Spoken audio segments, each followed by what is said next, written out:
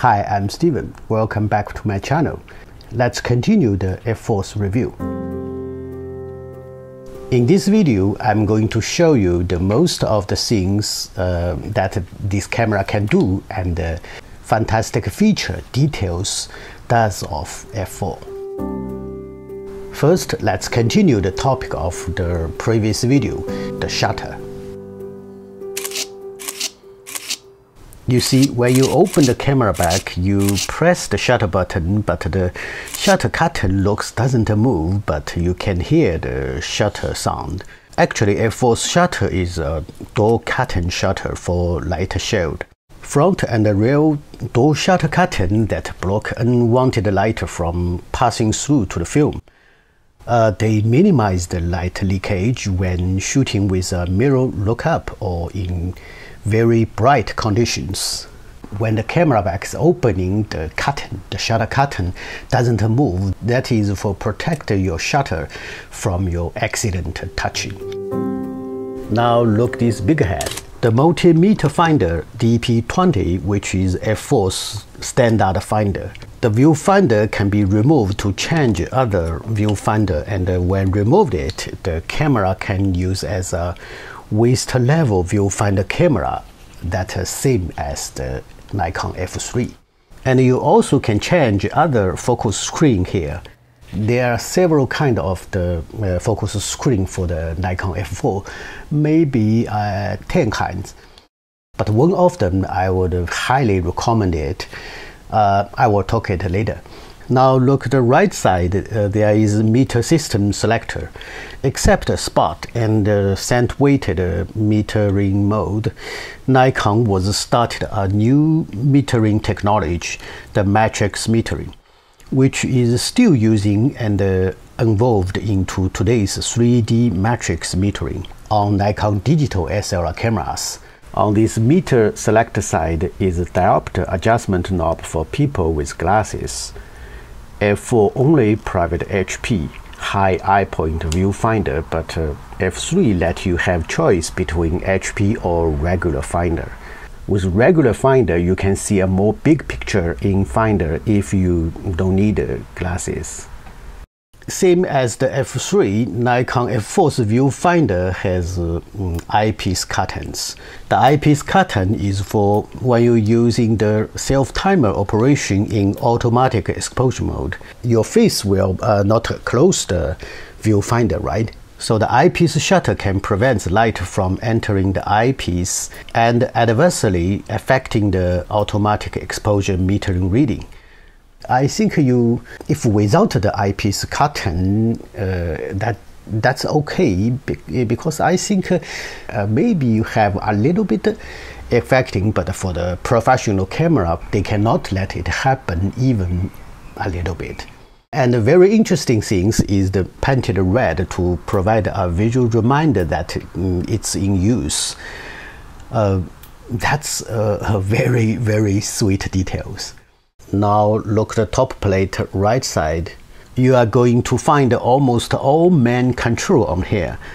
Shutter release button, and around that the power switch and film advanced mode select here. Pressing this unlock button, you can switch camera on from L, the lock, and the position to select film advanced mode. S is single shot. CH means continuous high and continuous low speed. CS is continuous silent and self-timer. I think this continuous silent mode is a little bit interesting. Now let we compare it to the shutter sound.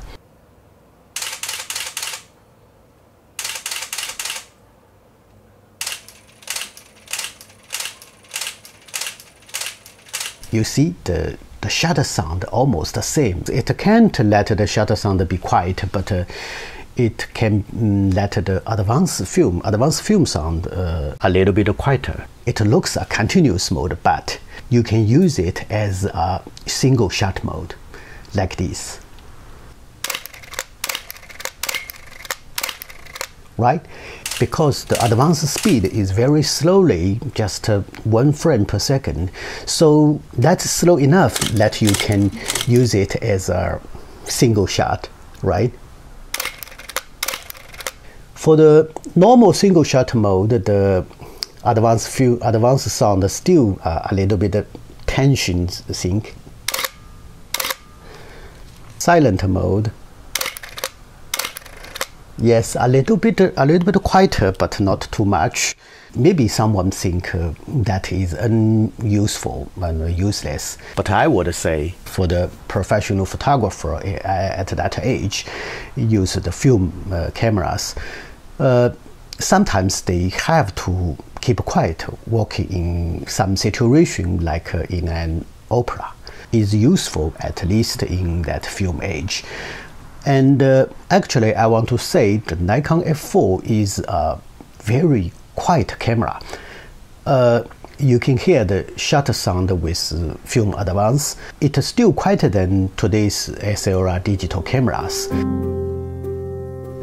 This is the F4S. Use the MB21 battery pack. You can get the 5.7 frame per second to shot.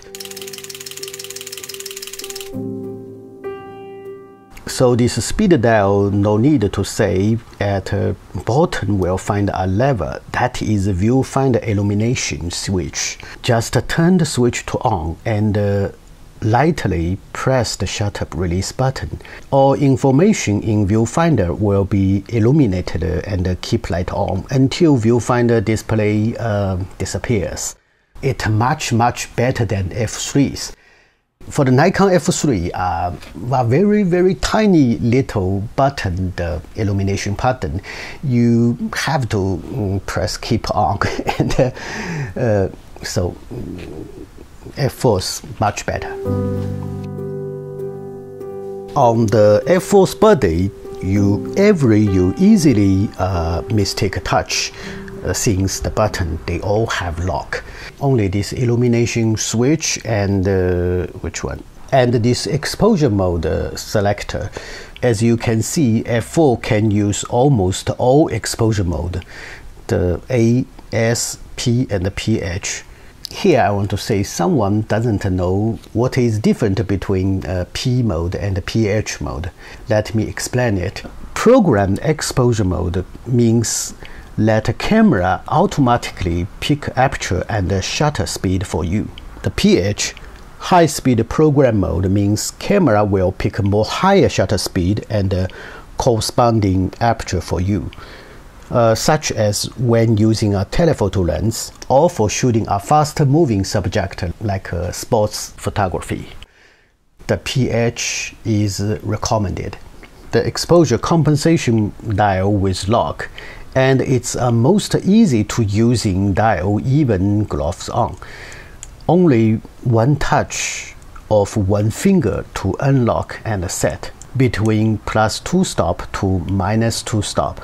Compared to current cameras, actually I always have an issue with the fact that with the 30 years latest camera, the Sony A7 III, sometimes I had made a mistake with its compensation dial because there is nothing can locking it. Now even come to 2022, the Sony camera finally the compensation dial with lock, but still not fast and easier as the Nikon F4. For multiple exposure shot, you just pull the lever, release the shutter. Your film will not advance. Now look at the top plate, the left side. Like many Nikon cameras, the camera back with lock. To open the camera back, you need to turn this knob, unlock, and pull this rewind lever up. Then the back open. Film loading become super easy and fast.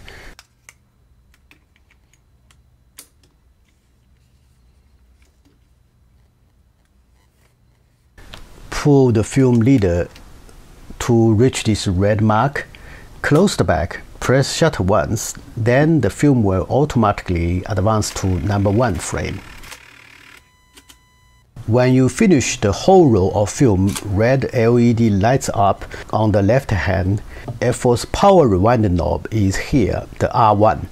Push this unlock button here and activate R1 lever, and now push here, unlock and activate R2 on left side, starts power rewinding and pull the film entirely into the film cartridge.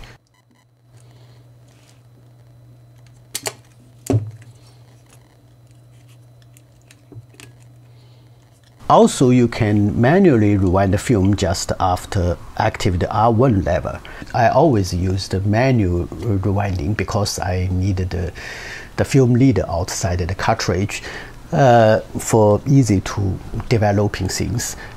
It's very easily and very nice hand filled, not like a M6. The ISO selector also with lock, but different from Nikon F3. With F3 should pull here this ring so you can move it, but F4 you just need pressing this little knob, then you can move the ISO selector.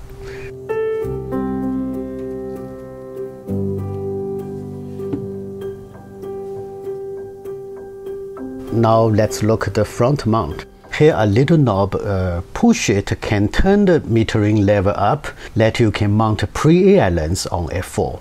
As I was mentioned in previous videos, only F3 and F4 have this little knob.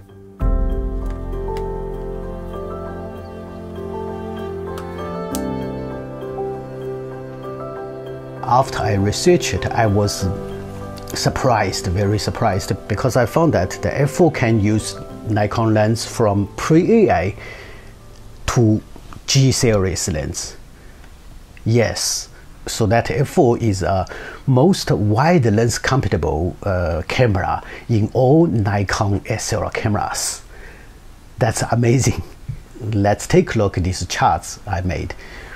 F4 able to use from pre-AI old lenses to modern G-series or Nikon F-mount lenses. So with the G lens, because the F4 body without the aperture control, G lens also without aperture ring, so you have to only use F4's P and the PH exposure mode.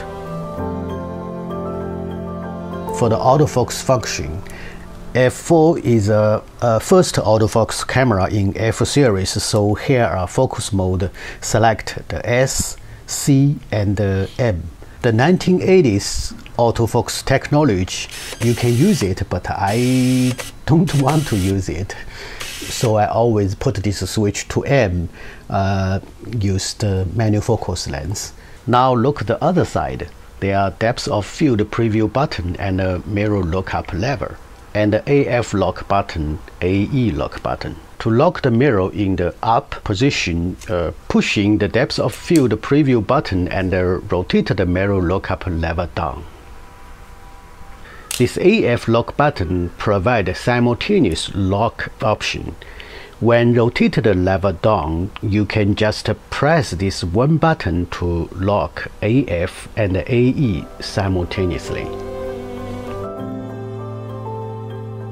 On F4, I feel other nicely things is you still can use old mechanical release cable. Let mechanical cameras user save money.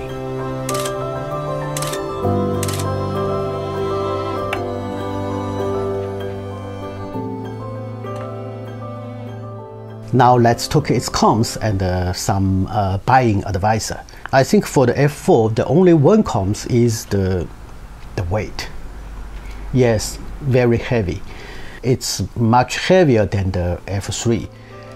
So every time when I went to travel, I really want to bring my F4 body, but finally still bring my F3 body because it's weight.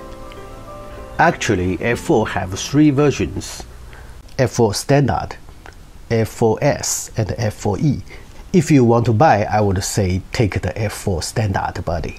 For the F4 Standard version, although it's 200 grams heavier than the Nikon F3 body, but still 200 grams light than the F4S, and it's smaller. F4S body, you can use the vertical shutter here, and more beautiful, right? Just these two things, I think, benefit for the 5.7 frame per second the continuously shutter. I think no one wanted it now because the film become too expensive, right?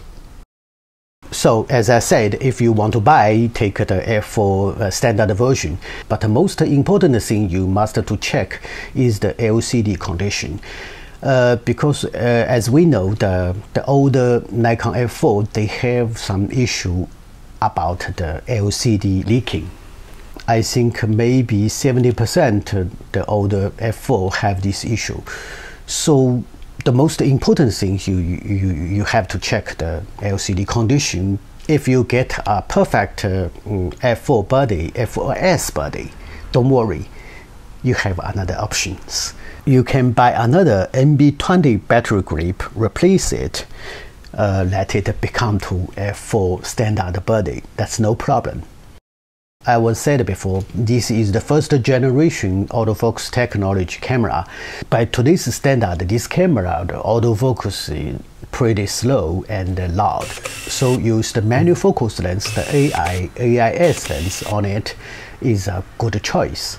Like many digital Nikon SLR camera, they always a green light in the viewfinder to indicate the focus, manual focus. Let you manual focus become too easy, but you have another very good choice. You can change a Type K focus screen to let manual focus as easier as you're using f3. There are several type focus screen that can be replaced on f4. The best for manual focus is Type K, which is same as the Nikon f3s, but it's very difficult to find it. I still haven't found it on second market for a long time. If you can find it, the Type K, take it, really. Okay, that's all about today's video. What you think about the Nikon f4 function or some questions, you can leave the message below. Okay, thanks for watching. See you.